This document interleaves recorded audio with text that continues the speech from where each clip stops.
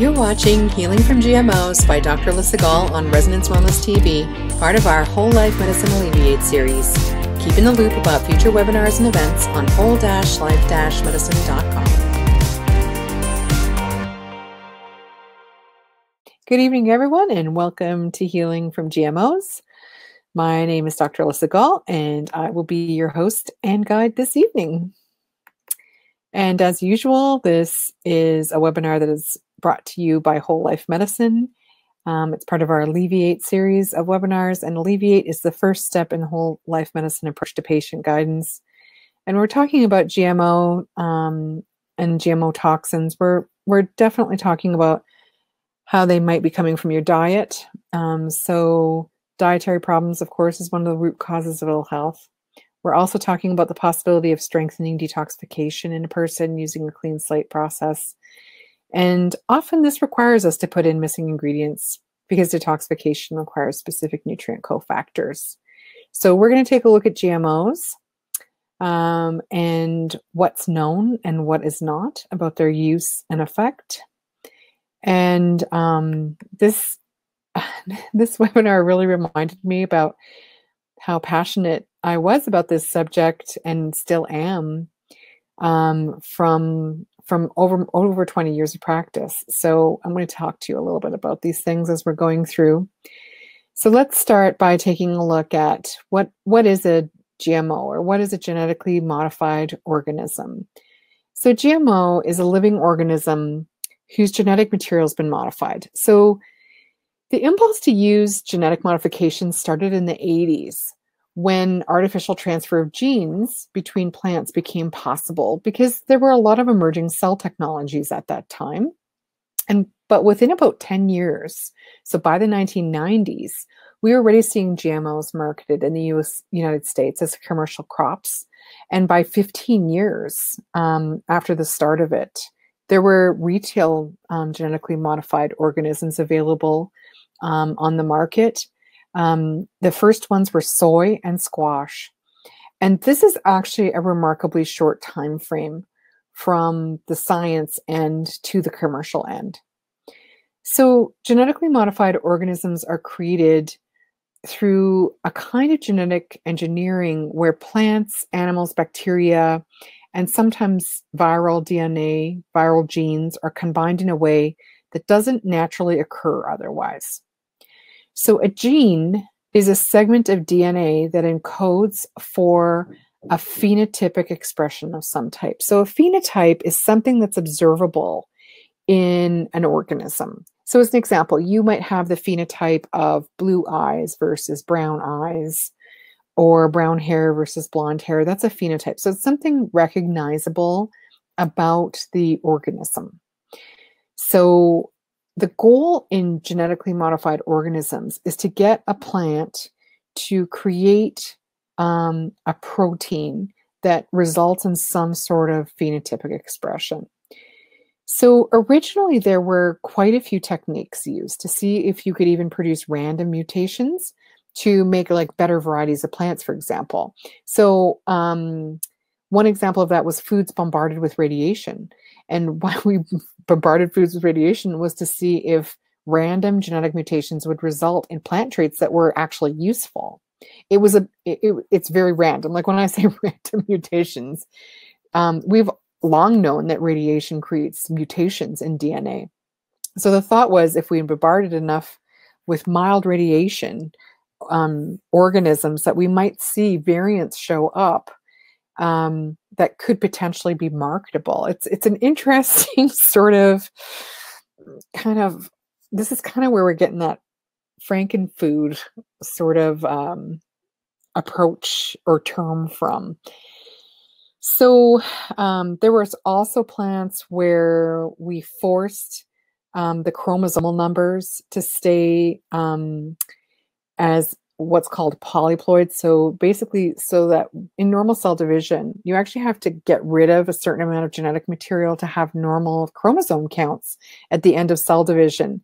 And so people figured out how to actually force the seeds of seeds or basically like fish eggs, even how to keep it from expelling the extra genetic material and to actually make a plant with, or an animal with, too many sets of chromosomes.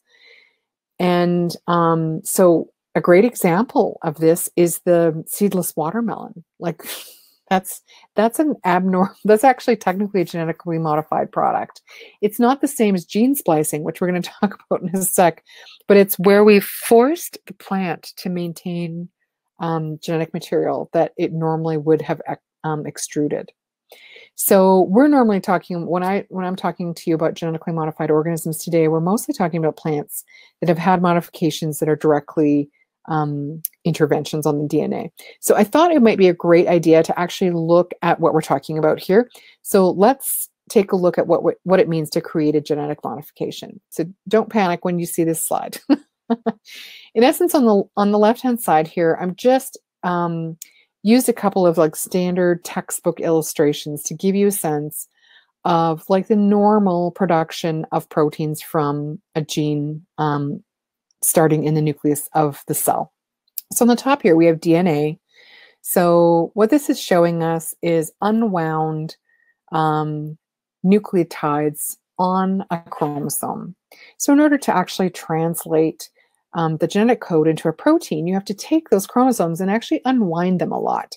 And I don't have enough time to give you as like a full biology lesson on how we do this, but suffice it to say that these top pieces are like strings of DNA. And so what happens in genetic the genetic production of a protein is you unwind the DNA, you actually take it apart slightly because it has a two-sided structure to it. So you unwind it, you take it apart as two strings, and then one side of the string is actually replicated. And it's replicated in a kind of copy, like a photocopy type of a material that's called messenger RNA.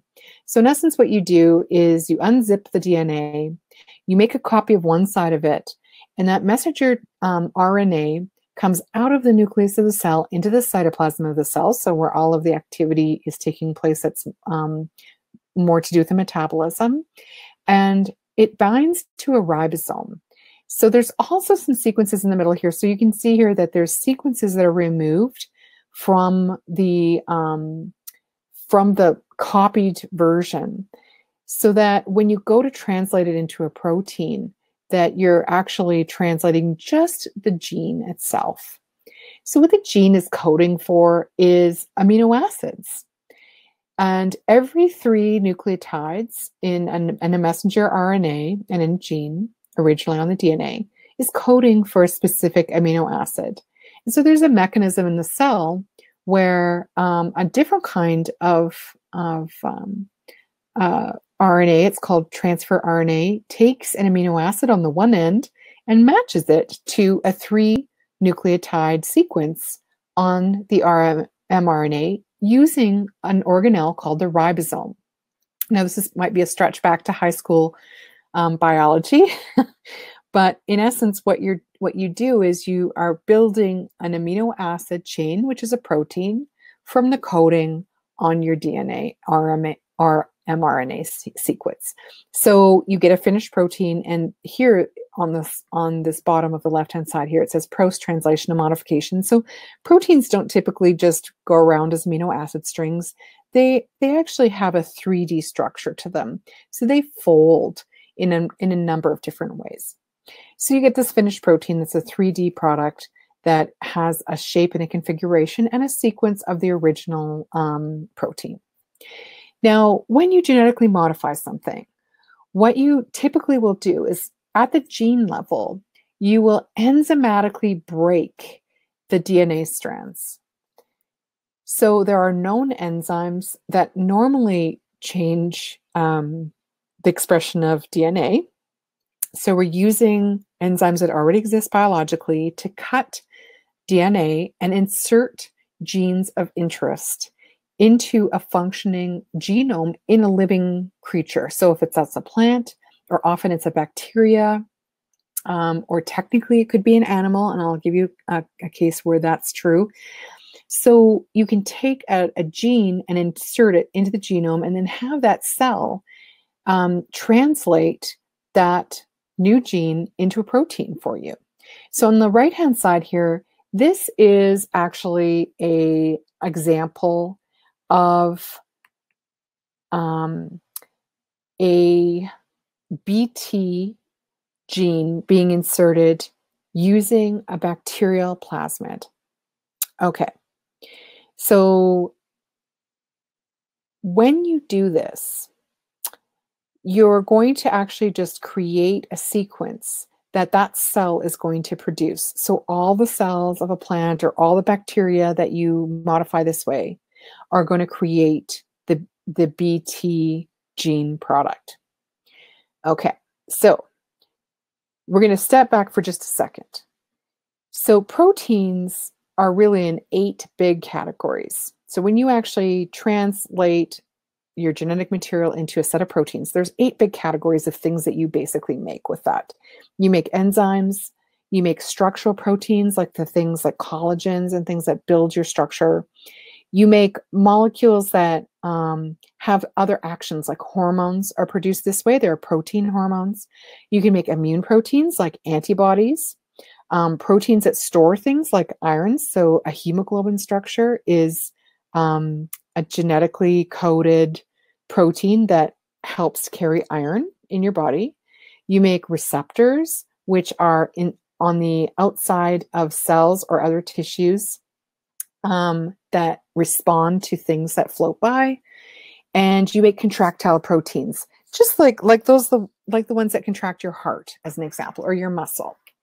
So human beings have about 21,000 genes, and that codes for all sorts of different proteins, obviously. And interestingly, plants have more genes than humans, about 20,000 more on average. But what is interesting is that human beings can code for about 200,000 protein products with our 20,000 or so genes, depending on how the sequences in between genes are used. So a genetic modification has the impact of not just changing one gene product or function, but potentially many gene products and functions, because it isn't just one gene, one protein. Sometimes, like I said, you can splice products and create different proteins depending on what you need. So RNA also has functions other than just coding for proteins. So even though some of those genetic modifications that are being attempted are technically aiming at one gene, they can have much bigger impacts on the function of genetic material. So when those genes are modified, you're adding a gene into a genome to make a new protein product. Now, why would you do this? Before genetic modifications, we just bred plants or bred animals to see if we'd accentuate those useful phenotypic traits that we saw by breeding certain individuals together. And that is actually called breeding or hybridization, depending on, what kingdom you're talking about. So at present, there's a number of reasons suggested for why we would bother creating genetically modified organisms. So plants are genetically modified to increase their ability to handle direct herbicide applications. There may be attempts to modify them to produce their own insecticide, and that's what we're actually seeing on the right-hand side of this diagram. We're seeing the production of Bacillus thuringiensis protein. So I'm going to talk to you about that in a sec. But you can also attempt to create longer shelf lives in plants or like in vegetables, final products, or you can actually try and make an entirely new organism by genetically modifying it. You can't, of course, produce a new biological being. That technology does not exist. Genetically modifying organisms is quite crude. So I don't want you getting the idea like it's super designer and fancy. It's actually not as designer and fancy as you would possibly think it is, considering the fact that we're attempting to use it as a technology. So here on the right, you can see how a gene can be incorporated into a plant. So this is the example of the BT gene from Bacillus thuringiensis, which is a soil bacteria, and hence the name BT, Bacillus thuringiensis. So this bacteria makes more than one protein that's that are toxic to many different kinds of insects. So in this example, the Bt gene from the bacteria is isolated, it's cut out and inserted into the genome of corn. And then the corn makes the protein that's toxic to insects. So amongst the manipulations that you can do with genetic modification include this kind of transferring of genes from potentially a totally unrelated organism, or sometimes related, modifying information in a gene by editing the gene, so you can actually pull pieces of nucleotides out, moving or deleting, or like I said, multiplying genes within a living organism, like we talked about the chromosomes being duplicated or allowed to maintain in duplicate when they normally wouldn't be, or splicing together pieces of existing genes, or completely constructing new ones. So at this time, there isn't really convincing evidence that this goal of increasing yield or enhancing nutrition or advancing tolerance to environmental challenges has really fully been met. So as an example, or as it stands now, there's a lot of consumer doubt, and there's confusion, and there are issues. There are issues within this industry. So let's just take a look at genetically modified organisms worldwide. So there are over 60 countries worldwide that at least require the labeling of GMO products. And as an example, Australia, Austria, Belgium, places as far away as Bolivia, Brazil, Cameroon, China requires labeling of GMOs, Croatia, Cyprus, the Czech Republic, Denmark, Ecuador, I'm doing them in alphabetical order, El Salvador, Estonia, Ethiopia, Finland, France, Germany, Greece, Hungary, Iceland, India, Indonesia, Ireland, Italy, Japan, Jordan, Kazakhstan, Kenya, Latvia, Lithuania, Luxembourg, Malaysia, Mali, Malta, Mauritius, the Netherlands, New Zealand, Norway, Peru, Poland, Portugal, Romania, Russia, Saudi Arabia, Senegal, Slovakia, Slovenia, South Africa, South Korea, Spain, Sri Lanka, Sweden, Switzerland, Taiwan, Tunisia, Turkey, the Ukraine, the United Kingdom, and Vietnam. Those are just the ones I've got on my list right now. I think there's probably a few more. So did you notice Canada and the United States did not make that list? In fact, Canada is the third largest producer of GMO crops in the world. So when labeling laws were proposed in Canada, 88% of Canadians wanted GMO products labeled. The government decided it would create commercial problems for producers, and so allowed it to be voluntary for manufacturers to label food products containing GMOs. Canada has really been criticized for how it approves GMOs, certainly also in the United States, although the approval process is a bit different. Basically, in Canada, we just evaluate studies coming from the production companies that are producing these GMOs. They're not independent studies performed in Canada. And the decision-making process by Canada is done behind closed doors. There's no consultation processes with farmers or consumers. So even in the US, I think the surveys just done in 2015 showed 93% of Americans think that GMOs should be labeled, but they don't have a labeling requirement there either. And it's not going to be coming in the near future. In the European Union, GMOs are tested a lot. They're tested for several years in small applications. And many of the GMOs there have their approvals withdrawn after those testing periods. In fact, by 2010, there was really only one crop of Bt corn, this is why I'm using this example that I showed you, that was approved for cultivation in Europe. Many countries banned GMOs altogether.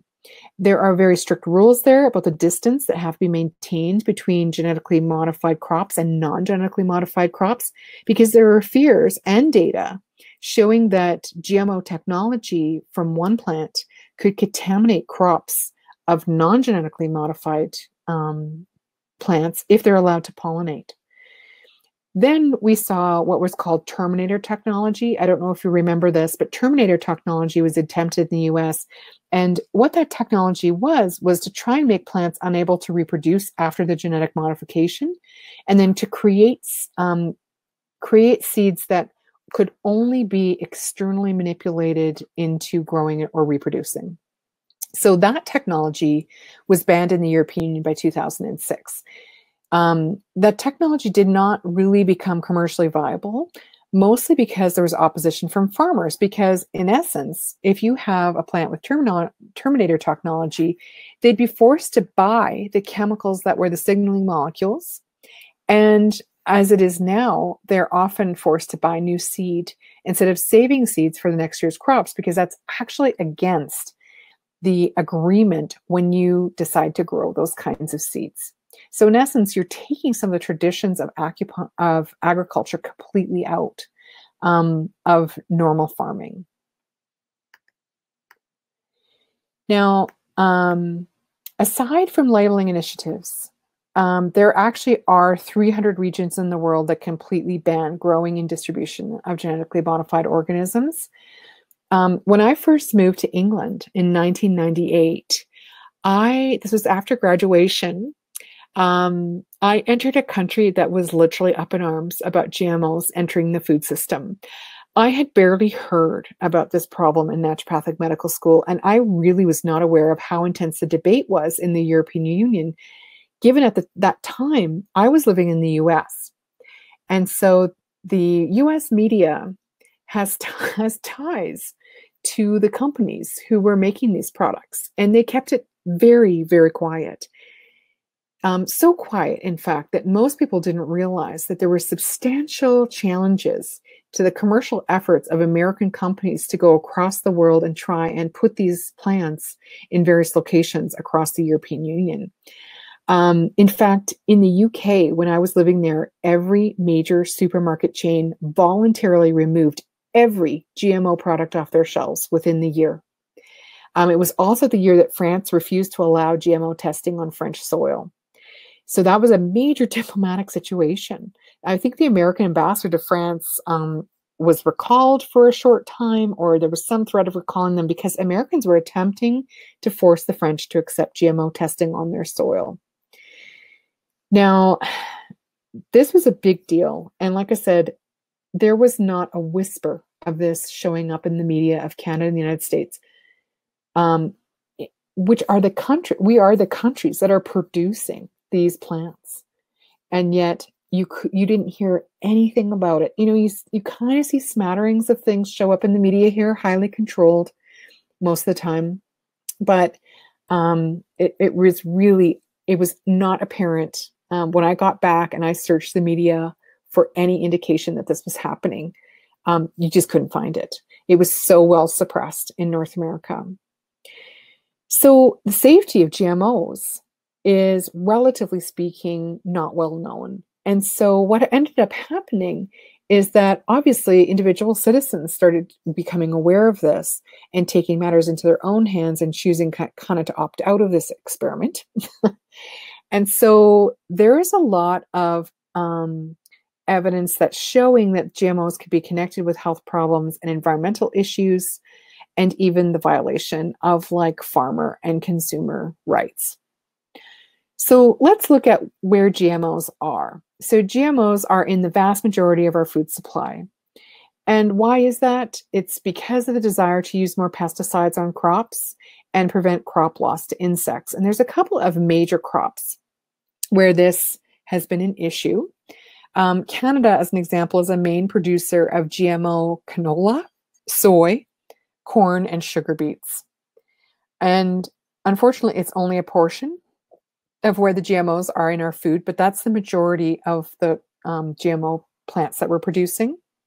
Other common sources are things like papaya, zucchini, summer squash, tomatoes, beef products, and we'll talk about that in a second, flax, potatoes, apples. Artificial sweeteners are actually a genetically modified produced product, and most processed foods will contain genetically modified ingredients. So I hope you're not freaking out quite yet. I can hear the refrain of Tim. Tim, are you on this call? So corn is, it's basically the most genetically modified crop in Canada and the United States. So it's very concerning how much it's showing up in our diets, often without people knowing. So the two main reasons why that's happening is it's cheap. You know, food manufacturers can buy corn at very low prices because there's subsidies in corn's favor. The use of corn is widely diversified. So it's used as a filler, it's used as an emulsifier, it can be used as a sweetener, a preservative, a texturizer. There's aspects of it that are used as adhesives and so much more. And there's lots of products that are actually produced for the processed food arena that are made out of corn. So corn syrup, high fructose corn syrup, corn starch, modified cornstarch, cornmeal. You can make corn oil, corn flour, corn sweeteners. People eat grits, not so much in Canada, hopefully, as in the United States. And maize, like people, this is another form of eating corn. Polenta. There's just so many applications for those products. They're used in standard food manufacturing, and you probably don't even realize how much of that is actually going into some of the products that we're consuming. Now, I said I would mention the potential for meat. So GMOs found in meat is kind of a bit of a tricky subject. Most of the genetically modified organisms that are produced today go towards feeding meat animals, GMO, corn, and soy. You also have other crops like alfalfa that are genetically modified that may also be served as feed. So those animal feeds go towards dairy cows. So you can get proteins from genetically modified plants in dairy products. The GM feed that animals consume basically is going to remain in their systems at the time of like human beef consumption. So it doesn't matter if they're getting it through alfalfa or corn or soy, you're going to be subjected to eating those crops through the meat and dairy product and like egg consumption from chickens if they're eating that stuff. There are genetically modified salmon that have already been sent to market in the last couple of years. Those fish have been modified to increase growth rates. So it's basically taking an Atlantic salmon and maturing it by genetic modification in half the time it would typically take. So it's a GMO made from injecting growth hormone genes from Chinook salmon and a promoter gene from another fish into Atlantic salmon. And these are actually have a brand name to them. They're called Aqua Advantage salmon. You could also have eaten other kinds of triploid fish, like not genetically modified, but triploid fish like the watermelon we were talking about. Those are like the sterile fish that are usually used to stock lakes. So like brown trout stock or rainbow trout may actually come from this kind of like triploid non-breeding fish. Bananas are also triploid. I forgot to mention that with the watermelon. So we're starting to see things eking into the food supply through areas where you wouldn't anticipate that that's actually happening. And we don't have lots of rules about that in some ways, but we're going to talk about rules in a second. First, we're going to take a look at some of the potential adverse effects of putting GMOs into the diet. So it's been shown that there are definitely a couple of main categories of adverse events. Number one is if you alter a gene pathway, you can inadvertently create proteins that have allergenic potential, or the potential for toxicity, or changes in nutritional composition of that product. The second thing is that actual gene products can be toxic to us or obviously other creatures in the environment if the organism is being modified to produce a toxin. A lot of those plants are being produced to withstand extra amounts of pesticides or herbicides, and that's really increasing the amount of pesticide found on and around the plant. So you're eating that pesticide or herbicide, and then it's also contaminating the soil. In fact, some of these seeds are designed to grow under conditions that probably biologically would not be withstandable in the natural world. So there are quite a few animal studies showing interesting changes to animal physiology and disease processes over the short term. There's really not a lot of studies researching the effect over the long term. And we don't know sometimes how chronic ingestion can affect an animal over one lifetime or across even generations of that same creature. Those types of studies are not required for regulatory approval. So I'm going to give you a couple of examples. So rats that are fed Monsanto's GM maize and tiny amounts of Roundup herbicide, which the maize is engineered to tolerate, over a 2-year period develop severe liver and kidney damage, disturbance to pituitary gland function, and hormonal disruption. There were also unexpected findings of increased rates of large palpable tumors and premature death in some levels of treatment group. Rats fed GM BT maize. So again, BT corn, like we were just talking about. There was a variety that was developed by Monsanto for the Egyptian market, and in 45 to 91 days showed differences in organ and body weight and blood biochemistry compared with non-GM fed rats in the same conditions. So in essence, it was just noted that those changes could indicate potential adverse health or toxic effects. And, often there's a call for further investigation that just never happens. Rats fed GM tomatoes over a 28-day period developed stomach lesions. So sores or ulcers, basically. High unexplained mortality, so that means death in GM-fed rats for those tomatoes. 7 out of the 40 rats fed those tomatoes died within 2 weeks of the start of the experiment. This was the tomato called the Calgene Flavor Saver. It was one of the first commercialized GM foods. This study actually was produced by the company itself. It wasn't peer-reviewed or published. It was only forced into the public domain by a lawsuit that was brought to the court by a public interest group called the Alliance for Biointegrity in the United States. Mice fed GM peas, engineered with insecticidal proteins from beans, showed strong sustained immune reactions against that protein. So mice started developing antibodies against the GM protein and an allergic type inflammation response. So basically like an IgG reaction, like we test for to foods. Also, the mice that fed on the peas developed immune reactions to chicken egg white protein. So this is basically showing that the GM insecticidal protein could act as a sensitizer and make the mice susceptible to developing immune reactions and allergies to normally non-allergenic foods. That's a process that's called immunological cross-priming, and it's totally possible that that could happen in human beings. Mice fed for 5 consecutive generations with GM herbicide-tolerant triticale, that's a kind of wheat-rye hybrid, showed enlarged lymph nodes, increased white blood cells, a significant decrease in a type of white blood cell called a T lymphocyte in the spleen, in the lymph nodes, and B lymphocytes, another kind of white blood cell, and lymph nodes in blood. So those are cells involved in immunity. Mice fed GM soy over a 2-year period showed changes in liver cell metabolism, stress response, calcium signaling. The liver aged more significantly compared to the control group. I'm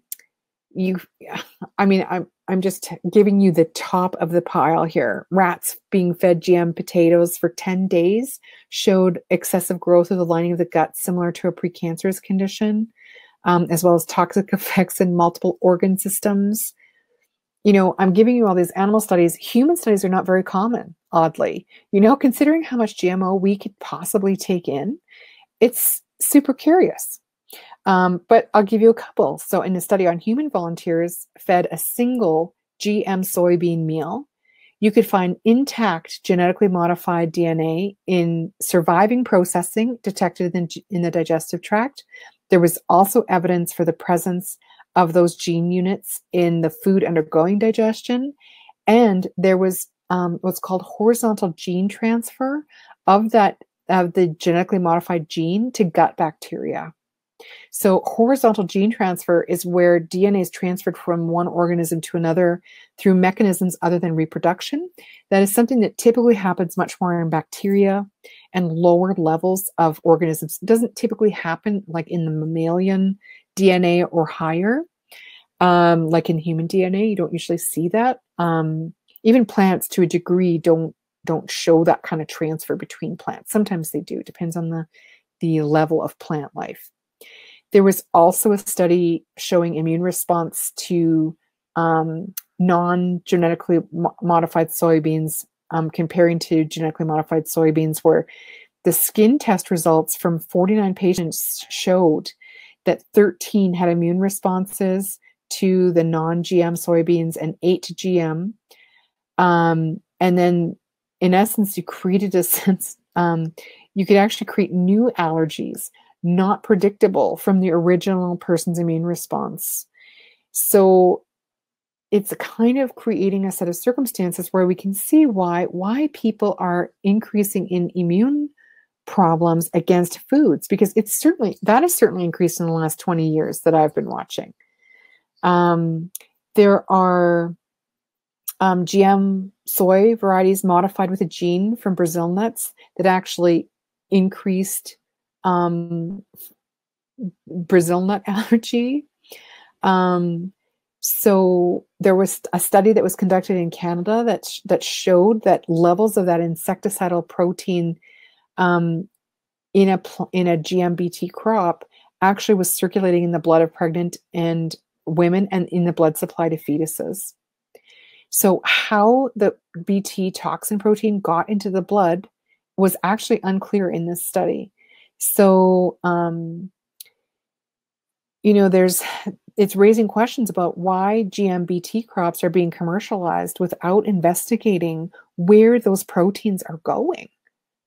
So if you watched the YouTube video that I sent you, I don't know if you saw that, but it was there's a woman named Robin O'Brien. She's a former business analyst whose child had an allergic reaction to breakfast, to what she considered a normal breakfast, which I think was like a breakfast cereal and eggs and a kind of yogurt.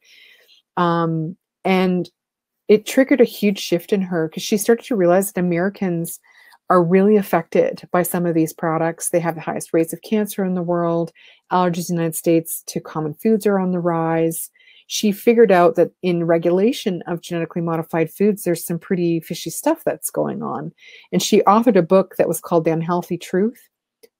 She was actually a food industry analyst. And the more she learned about this aspect of the food industry, the more she actually became an activist. She actually says in the video, if you had a chance to watch it, she could totally understand the business reasons why you would want a genetically modified product. I mean, it was a beautiful design to create a monopoly.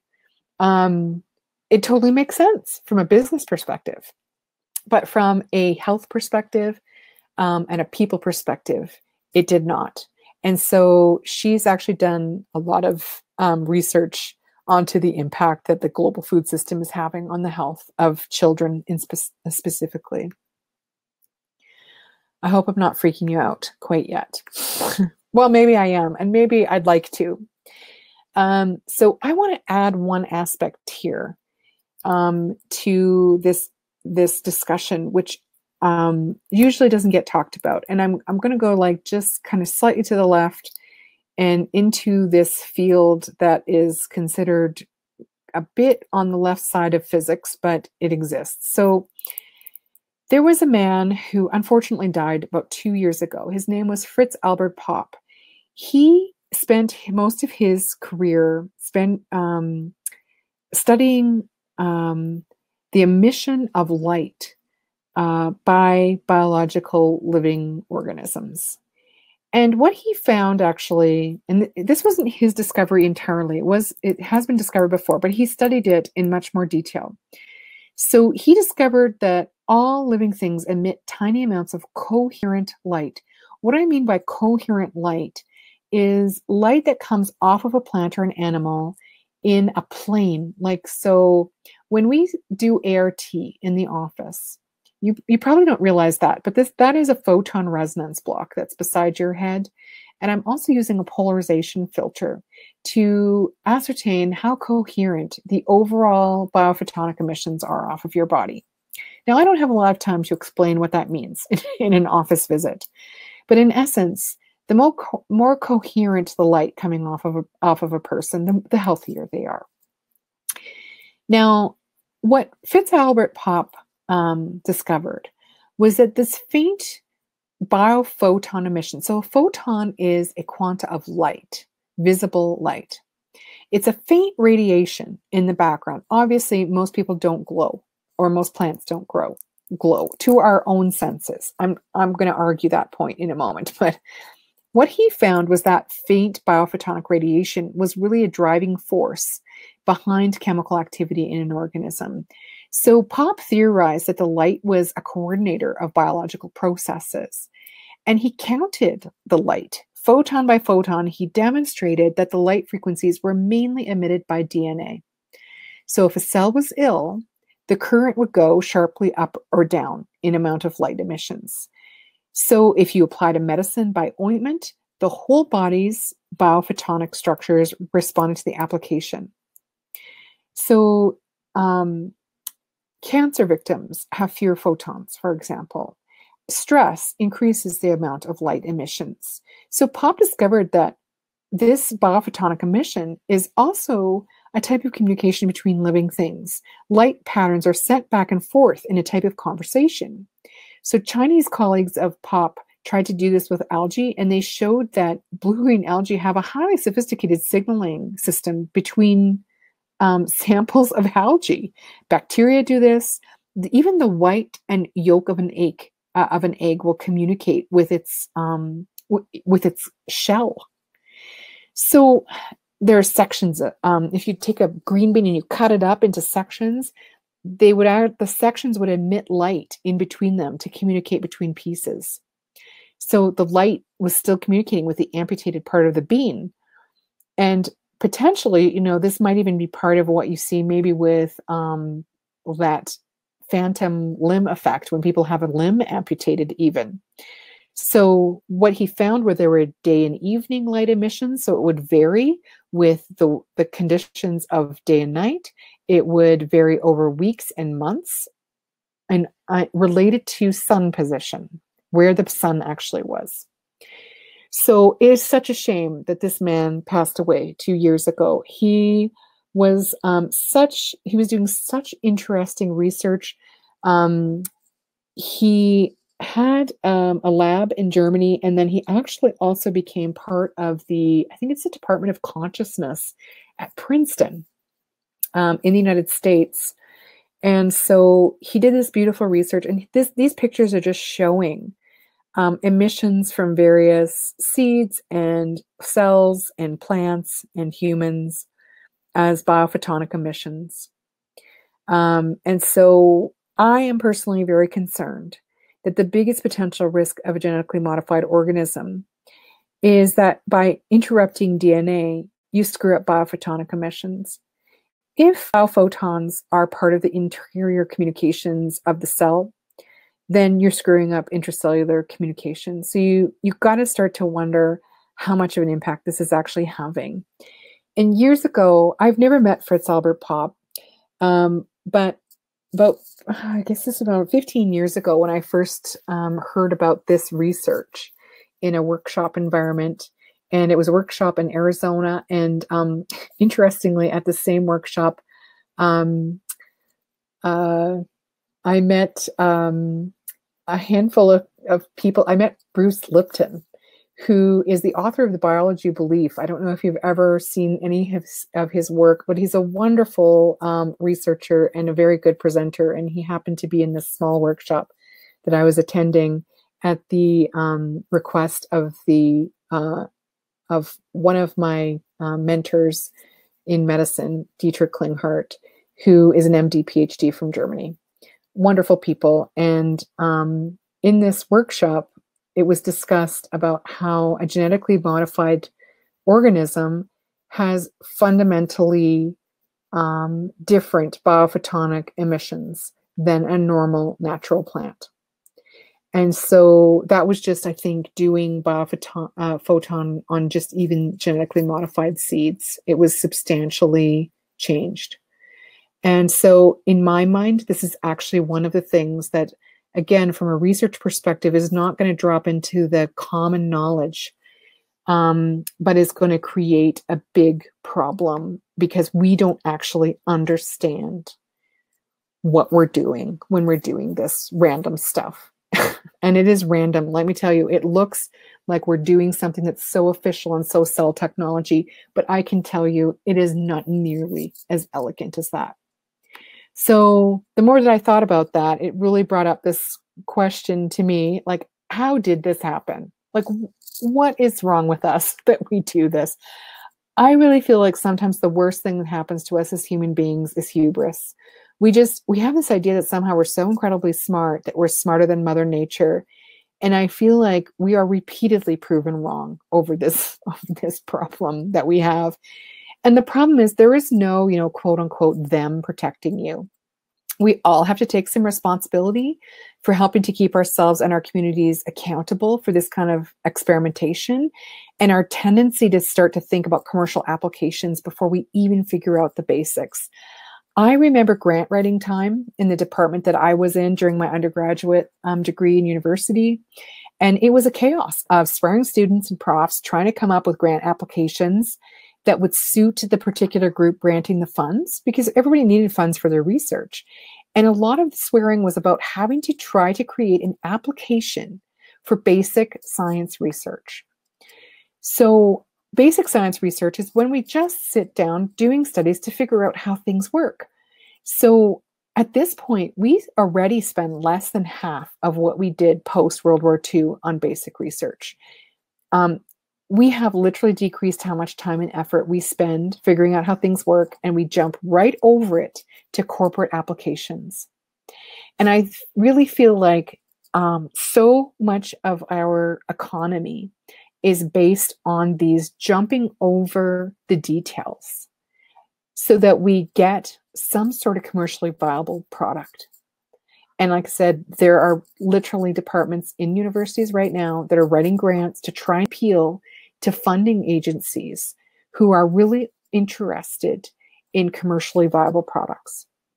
It's a horrible disservice to us all. We don't allow basic research to exist.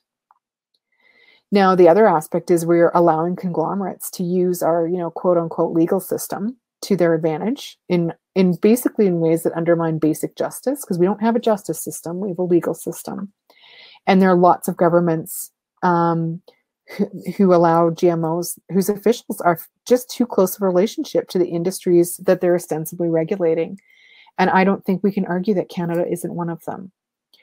So in any case, I just really want to advocate here for just stepping back and really thinking this through and allowing some of these issues that we have with our health to inspire small actions even. It doesn't even need to be a big action, frankly. I'm satisfied with a small action. And so here's a small action. How are we going to avoid genetically modified organisms? And honestly, the single most effective way is to just not eat them. So you can see here, there's a symbol for the Non-GMO Project. That's a verifier of non-GMO status for manufactured products. Maybe you've seen this logo on things that you've eaten before and not realized what it was about. In this country, organic is the only non-GMO standard that's overseen by the Canadian government. So in Canada, organic standards forbid the use of GMOs in seeds, in animal feed, and ingredients of a processed organic food or organic product. So if you are concerned about genetically modified organisms, eating things labeled organic in this country will let you avoid GMOs. You can also shop for wild products, wild fish, things that cannot have been genetically modified. You can buy organic seeds for your garden. That's basically normal agriculture of crossing plants by pollination, just not genetically modified. Ask where your foods are coming from. if you go to your grocery store and you actually ask the question, every time you ask a question, anywhere you are, the more awareness you're creating. Support your local organic farmer.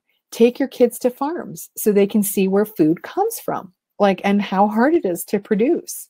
Spend your time researching like what restaurants are bringing in or what grocery stores are doing what and what brands seem to be really aware.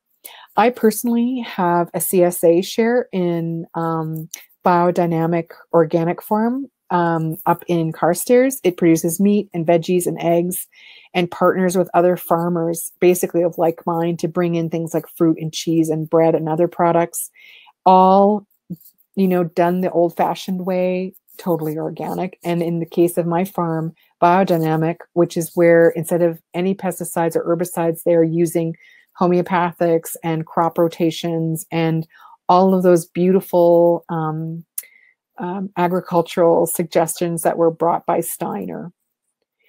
So I see the comment here from Holly about buying pasta from Europe. How long? They're not going to be pressured to use GMOs because they are very cognizant of this in the European Union. Bayer did buy out Monsanto. So Bayer is the major pharmaceutical manufacturer, and you've seen it in Bayer's aspirin. They have been absolutely inundated with lawsuits in Europe. And then obviously they have to clean up all these lawsuits in the United States now that they've acquired Monsanto. And the European Union rules are very strict, Holly. They are, and it's not just European Union, but even though the individual countries of the European Union have some latitude, they really are doing this amazing job. Like I said, when I moved to England, I was completely gobsmacked by how much was being done. They literally stripped GMOs out of like Safeways, Tesco's, Sainsbury's. These are all the major chain supermarkets in the United Kingdom, serving that huge population. And that was just the beginning of it in the United Kingdom. And that was true all around Europe. People are very close to their food. They have much more markets and they're closer to, like, they have a different style of like making their food. They don't have big deep freezes like we have here out on the bald ass prairie. They tend to eat food like one day at a time. So they buy and then they go home and they eat. So the farm that I use and I have for many years is Blue Mountain Biodynamic Farm. That is in Carstairs. They sell shares once a year in spring. You'll want to get on their email list to be notified because it's literally first come, first served. And the man who made biodynamics happen was Steiner. This is Steiner as in Rudolf Steiner as in Anthroposophy Steiner. I've mentioned him many times. And so this is like organic taken to the max. And so much life force energy. Like I can tell you, like the products that I'm getting off that farm, they're vital, they last long, they're very nutritious. I can tell the quality of the product and the eggs I'm getting produced from there and chickens. And so it's totally an option. Invest in the people that are doing it right, I think. So, like I said, eat organic. You're going to skip a lot of the harsh details because you're going to be able to skip GMOs just by buying organic. In Canada, by definition, an organic product is GMO free. Now, if you look at detoxification from GMOs, there's certain things like we don't know exactly how efficient the body is going to be in eliminating proteins that are produced by GMOs. Nobody's ever done studies about that, really. Like I said, other than the ones I've mentioned.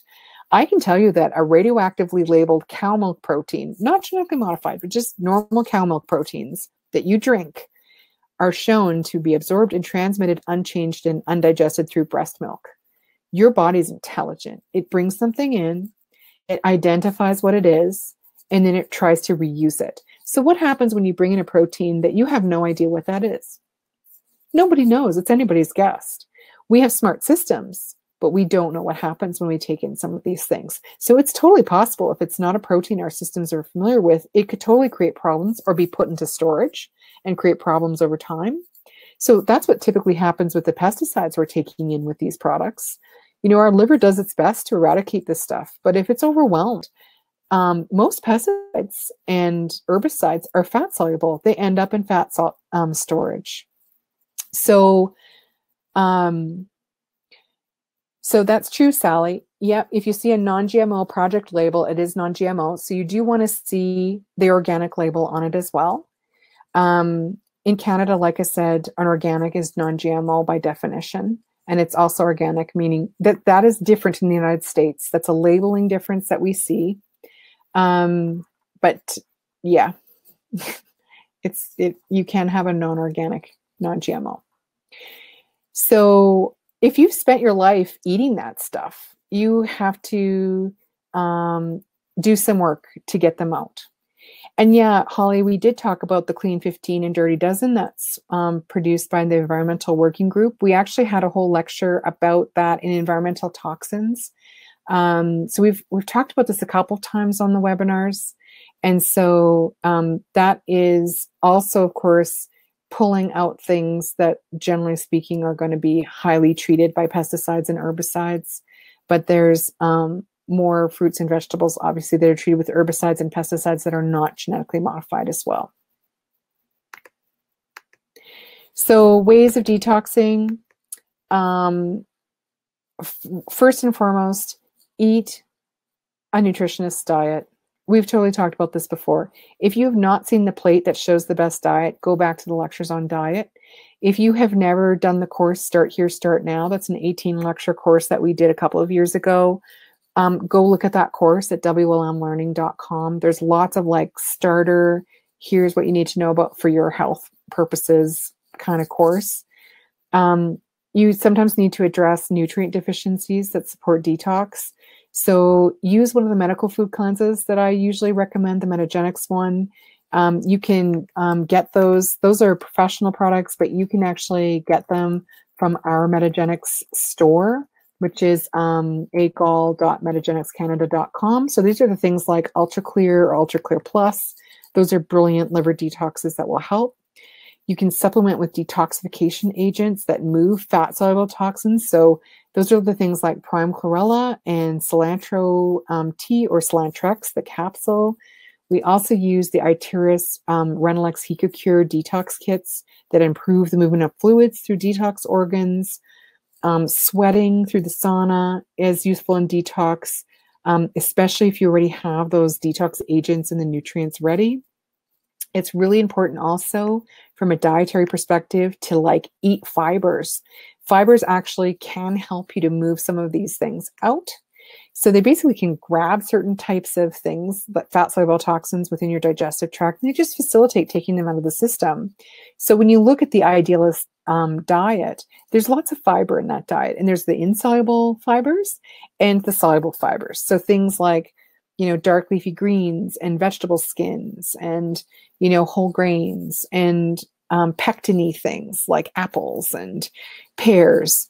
And soluble fibers can also be found in like other kinds of seeds and nuts. And you're going to get a nice, if you're a good overall eater and you are doing a good job of the basic ballpark plate, you're going to really have a lot of oomph to get rid of as much as you can actually get rid of without doing something more dramatic. But if you're doing that consistently, it's really useful. The other thing you can do is make sure you're eating ferments in your diet. Put normal organisms in to communicate to your flora what's going on in the bigger world, because like I said, bacterial organisms talk to each other. And so you're going to see that when you put in ferments, like, you know, a tablespoon of raw sauerkraut, and it has to be the raw ones, the ones that aren't pasteurized, like kombucha, kefir, miso, fermented vegetables that are lacto-fermented. You don't need huge amounts of them. You just need enough of those organisms to have a conversation with your own and to support the continued growth and development of your own normal organisms. So it's going to be a bit of a process if you've never not avoided these things before. But if you have, chances are if you're eating a good diet, you're doing a pretty good job of mitigating some of the risk. Now, I know I've talked at you for already an hour, solid. I got a little excited there for a second. So I just want to remind you that we are going to do some more webinars till the end of the year here. So we have 3 more in our fall series. So one's introducing adaptogens, which is about how do you take in plants that help you to mitigate stress. We're going to do anti-aging secrets, which I'm sure everybody is super keen, thrilled about. And then we're also going to do one on eczema, because it's a very common complaint we get in clinic. December, we're probably going to do the Holy Nights meditations. So that's actually 12 meditations. So if you're a meditator, you keep in tune for that. And in 2021, we've also got a couple of really cool topics planned out. Now, I think that's mostly what I wanted to say. So, thank you so much for attending this. It always means a lot to me, that so many people sign up and attend and watch the replays of these webinars for your information. And if you have questions or concerns, or you need some help to figure out how to make these kinds of changes for yourself or your family, come talk to me about it, because I'll tell you, I came from Alberta originally. And so we'll see, we'll see if we can just help you. So I hope you all do so awesome this week. And like I said, think really hard with your next food choices. Vote with your dollars. That's what we all do. We vote with how we spend our money. And if you vote on organics and non-genetically modified foods, it sends a message, a really strong message. And that sometimes for all of us is one of the best things we can do. So I hope you all have a great evening. Thanks for coming, and I'll see you soon. Take care, guys. Bye. Thanks for watching. I love to connect to my patient community to inform and inspire, and I hope you'll join us again in the near future. Don't forget to check out whole-life-medicine.com for more webinars and events.